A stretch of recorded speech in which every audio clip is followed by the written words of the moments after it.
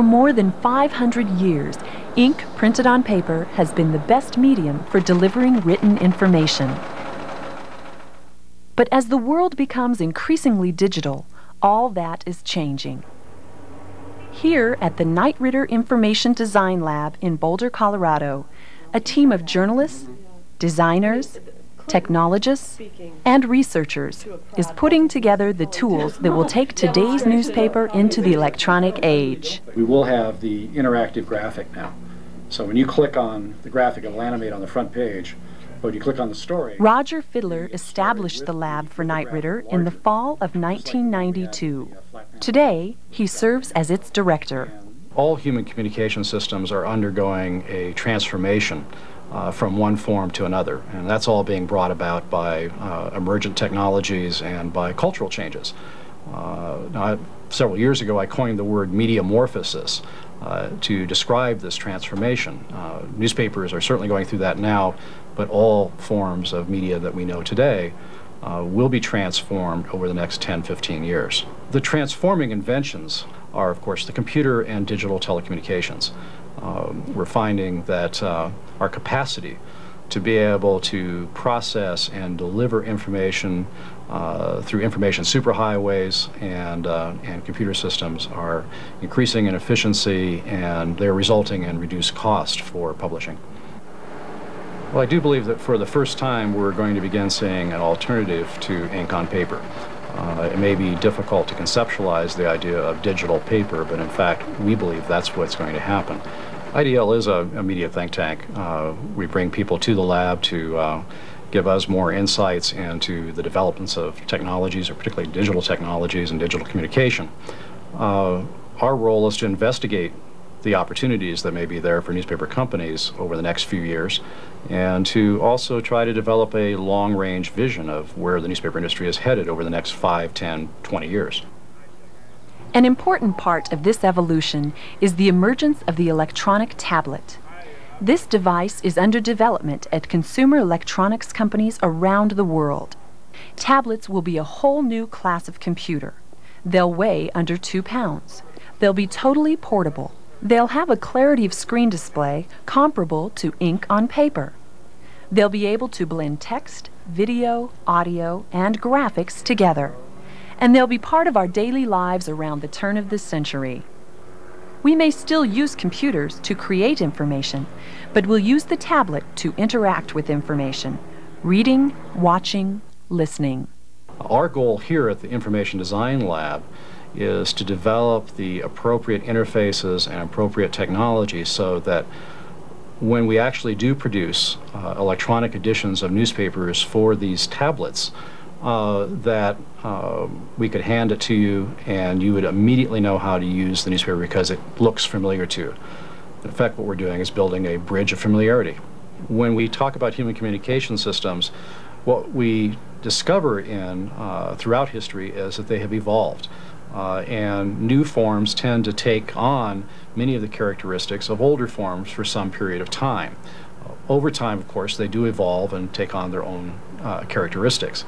I believe the same thing will happen in our transition from ink on paper to digital forms of newspapers and magazines and books. That in the beginning, they will retain many of the familiar characteristics of print products today. And I think that's absolutely essential. We don't want to have to issue people manuals to read their newspaper.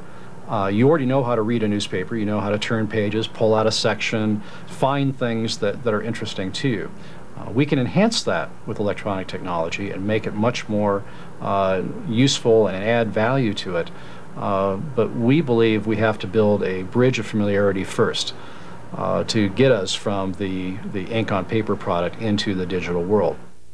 Let's take a closer look at the Information Design Lab's vision of the electronic newspaper of the future. On first glance, it looks just like a printed newspaper. In fact, you can browse stories and turn pages just as you would on paper. But if a story interests you, you can read it more deeply. Suppose this story about Bosnia catches your attention. Just touch the text and the full story appears. What you read is no longer limited to the physical constraints of the printing press and production process. A story is edited for content and completeness, not for news hole.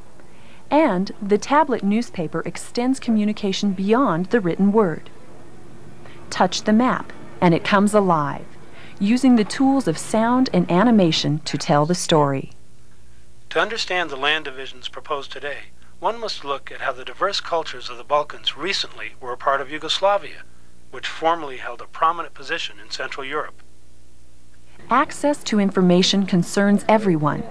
This vision of an electronic newspaper lets its readers move beyond physical barriers. If you can't read small type, enlarge it until the type size feels comfortable for you. Tablet newspapers can also combine video and audio clips with written stories. For example, in this sports story, sound bites and instant replays mean you don't have to worry about missing that exciting play. The double play is gone. This ball's in the air. It might be deep enough to score a run. Batten underneath. He's got a great arm. Here comes the runner. Here comes the throw. They got him. They got him. He never got to the plate. Hey, look at this. Swing the bat here. The double play is gone. This ball's in the air. It might be deep enough to score a run. Batten underneath. And unlike television, you can watch it as many times as you want, or slow the video down to look at just one frame. An emblem is gunned down, and that is how it is done. The tablet paper even flags items of special interest to you. We've included a personal profile page where you can tell the newspaper to find ads or stories that match your interests. You can see an index of the entire newspaper with items that match your special interests highlighted. Turn to a set of abstracts that match your personal profile, and jump from the index or the abstract to the full story. But moving to a new form doesn't mean you should give up anything, including the ability to save and share pieces of the newspaper. Just like the printed form, with the tablet newspaper you can clip and save articles or send them electronically to a friend. You can do all this without using a manual, because everyone already understands how a newspaper works.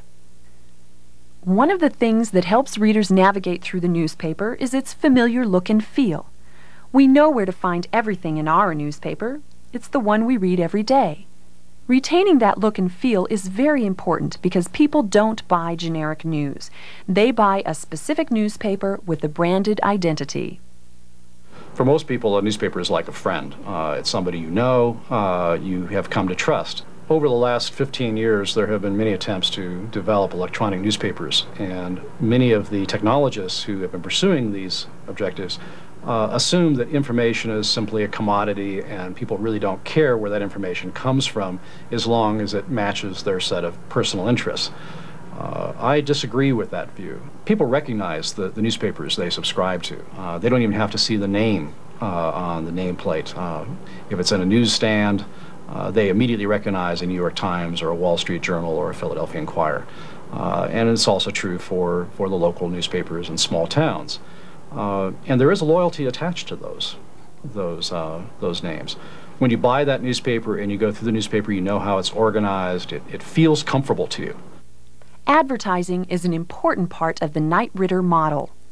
It helps underwrite the cost of the newspaper, making the news accessible to everyone. Plus, people like advertising. It's a part of the local information package, and at times, it can be as important as the news itself. Most people want to know what's on sale this week at the department store, and they want to clip the Sunday coupons. The tablet newspaper takes advertising to new dimensions, making the ad more useful to readers who are interested in it without annoying readers who aren't at all interested in it. Just as you can go deeper into a story, you can go deeper into an ad. Plus, the tablet has two-way communications capability, so you can buy and sell electronically, make reservations, or request more information. Well, you have to think of ads somewhat differently in electronic publishing. In a sense, they're very much like a shopping center. In the print model, we find that you have a surface, and it's a two-dimensional world, so what you see is what you get.